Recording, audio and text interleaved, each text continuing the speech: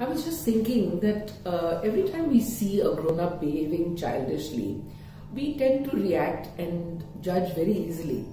But it's important to know that feelings have layers of memory attached to them.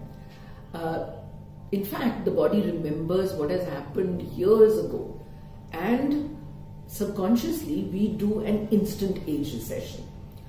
And we all do that, and we don't realize it really. So we may not remember the event, but the memory is etched in our cells. In fact, in many parts of the body, like the spinal column, the organs, and the brain hemispheres. In this training, you learn to test and identify the exact emotion. Plus, you learn to release and balance that feeling that is trapping someone in a repetitive behavior pattern. This is not done in any therapy or method, really, the way it is done here.